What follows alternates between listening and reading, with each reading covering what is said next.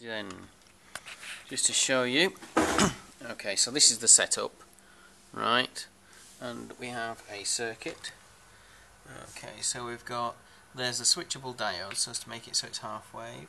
We've got a variable resistor and a potential divider system there. Okay, and at the moment the capacitor isn't in the circuit but the light is. Okay, so there we go. That's mains input, bridge rectifier, blah blah blah. Okay, the fuse isn't. The fuse is the plug's fuse. Okay, so diode with switch. Yep. And the top resistor is a 3.4K, which is this guy here. It's two 6.8Ks in parallel. Okay. And then we've got a variable a potentiometer, which is, yeah, crikey, that took a while. Anyway, there it is. And the K, which is one of those, and it's just basically to stabilise the voltage. Okay, and I've got my scope. Now this scope only goes up to, I think, about 100 volts, so I've had to put a potential divider in there. So the voltages that are shown on the scope are going to be a tenth of what they really are, simply because of the limitations of that. It's a 1 meg with a 100k potential divider. And we've got our pretend battery, which is a capacitor. Okay, and that's about it. There's the electrics coming in on the fuse. Okay, and so I can now turn this up a bit, and you'll see the phase come in as a quarter phase. Should be a quarter. There we go. Okay, so you can see it. The light comes on. Just there you go. That's a quarter phase, and we've got, you know, about 55 volts, sort of hovering around a 55. Oh, flick then. It's relying on the mains being stable to trigger it, because the gate circuit is quite sensitive. But once you get above the actual trigger, so I can take it up to, say, I don't know. So that's a 50% phase trigger. Obviously we're half phase here, and now we're on, you know, 97. It's relatively stable. The light's a bit brighter. Okay, and then I can take it up to what would be 100% of the half wave, and now we've got 106, and the light's brighter, so that's about half the phase,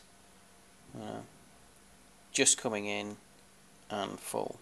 This is a half wave, of course, 100% of a half wave, so it's 50% in actual fact. Now, so that works. We've got 106 volts. Okay, so if I turn it off, and now let's go to full wave. It comes on slightly because the voltage is actually enough to trigger it. So we get the negative part of the wave, and it's already at 50%-ish, slightly more. And 86 volts, and the lights come on.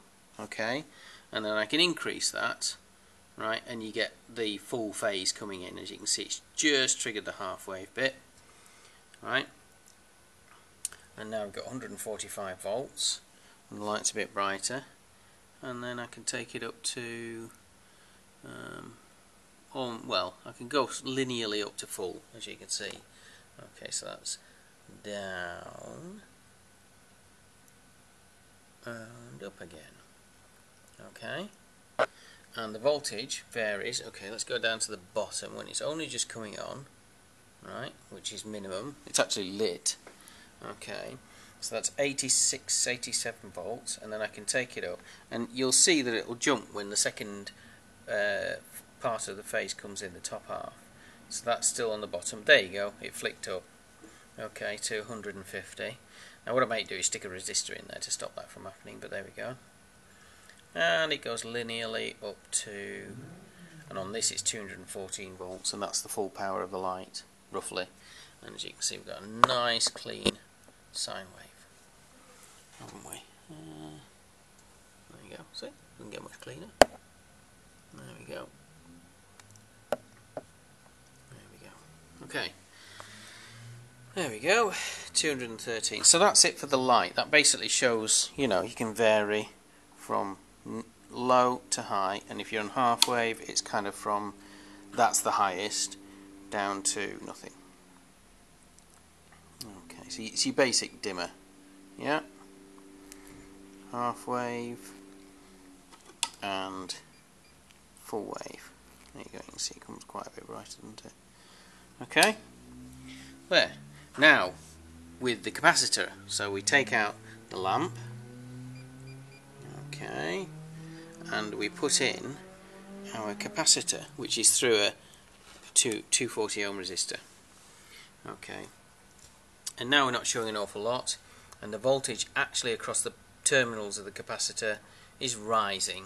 Okay, this is the equivalent of charging a battery, of course, right? 30 volts, and so I can now bring it in, as you can see, and we're on a half wave rectification. So if I bring it up, there you go.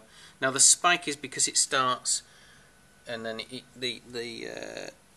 spikes so as to show the half wave, and it kind of goes because it's in series. You see, this is in series with the circuit. So now it's increasing a bit faster, and I can take it up further, and you'll see a spike come in.